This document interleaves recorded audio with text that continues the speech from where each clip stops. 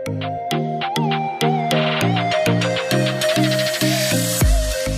guys, welcome back to my channel. So today I just wanted to do a sit down video and explain to you why I eat the way that I do and share my journey of how I got here. So by no means am I telling you that you should eat a certain way. I just think that sharing our own journeys can be really helpful for other people.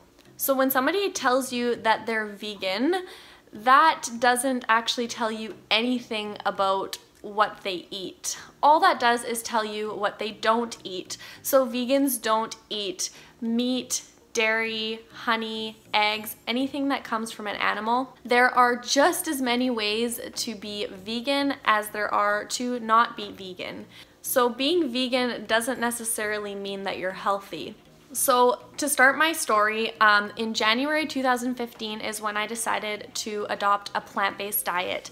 It was right after watching the film Forks Over Knives, where I learned that the most contributing factor for our lifestyle illnesses is our food choices. So it kind of blew my mind and I really wanted to change my diet, and it's kind of weird because I had never ever thought about diet before. I'd never thought about the food that I was eating ever in my whole life, and this is actually the way that a lot of people live. They don't think about what they put into their body. They just eat what they were told to eat growing up and they never question it. However, I think that we should question it. Because if you think about it, these huge industries like the meat, the dairy, the pharmaceutical, and the medical industries, they do not benefit financially by us being healthy. So they're not going to promote us to eat these plant-based foods because they are not going to make money if we are not sick. So when I decided to go plant-based, I did some research, and the number one tip that people would give was to educate yourself, because this information is not mainstream. You have to dig a little deeper, and I did. I watched videos, I read books, and I got into the ethical side of veganism as well, which was a game changer for me and my main reason for eating the way that I do. This video is not going to be about ethics though, it's going to be more about the health journey. So the things that I was eating initially were the vegan versions of my favorites. So I would eat mock meats, mock cheeses, and a lot of processed vegan food.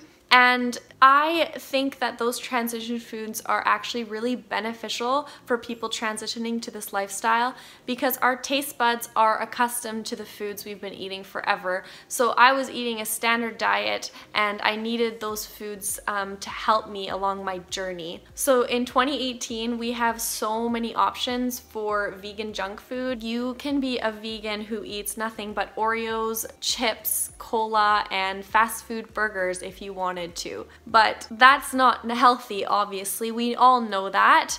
And I knew in the back of my mind that the optimal diet was a whole food plant-based diet. That is what all the doctors recommend, and it is the only diet that's been shown to reverse heart disease. So I knew I wanted to get to that point. So I just started incorporating more whole plant foods into my diet and less of the oil and processed foods. So a whole food diet includes things like vegetables, fruits, whole grains, potatoes, legumes, nuts, and seeds. So the standard American diet is comprised of over 50% processed food and over 30% animal products. So if you can go from that to a whole food plant-based diet, that is an immense change in your diet.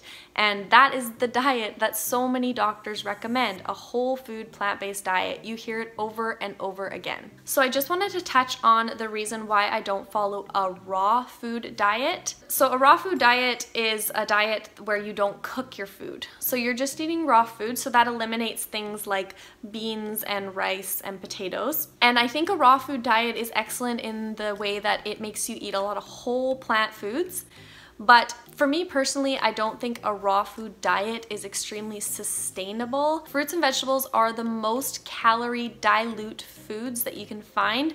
So in order to get your adequate amount of calories, what I find is a lot of raw foodists have to add oil, which is not a whole food, or they have to blend their food, which I don't know how natural that is either. So I know that it works for some people, but for me, I don't have time to be eating for 6 hours a day, and I personally don't see the harm in eating some cooked foods like grains and other starches and beans. For example, the Okinawans in Japan, they're a blue zone population, so they have a high percentage of centenarians, people who live over 100, and their diet is comprised of over 70% sweet potatoes. So I knew that a whole foods plant-based diet was the way to go, but for me, I wanted more rules to follow, some guidelines. I knew that there was more specifics to it. So that's when I picked up the book, The Starch Solution by John McDougall. The Starch Solution is an extremely satisfying diet. It's very inexpensive, and it's really easy to integrate this diet into your everyday life. So basically, the Starch Solution diet, you are eating the majority of your calories from starch. So things like grains and tubers, rice, quinoa, potatoes, and he allows you to eat beans and lots of vegetables, fruits. He's pretty lenient about salt and sugar. As long as you're putting it on your healthy food, you're gonna eat more of that healthy food. So it's just a really easy whole foods diet to follow. And I know a lot of people are successful on this diet. So one thing that Dr. McDougall has on his side is he has the evidence that eating this way is super health promoting and you can live free of chronic diseases.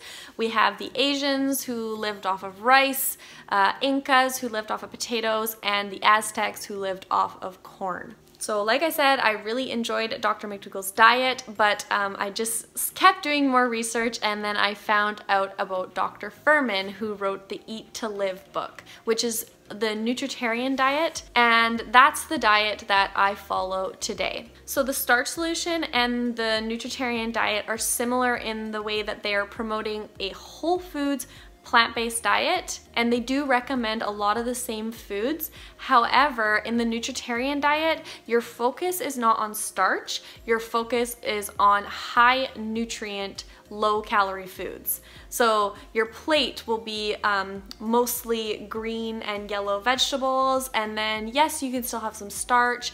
There's a big focus on beans, and if you watch some of my other videos, you know a lot about what Dr. Fuhrman recommends. So as soon as I switched to this diet, I did notice some improvements in my health, and I think it's because Dr. Fuhrman has such an emphasis on eating green vegetables, which I didn't find McDougall so much. And as soon as you start eating more green vegetables, it improves everything in your health, your skin, your energy, your digestion. That was just like the biggest thing for me. And now I actually crave the taste of kale and other greens. I just find them extremely delicious.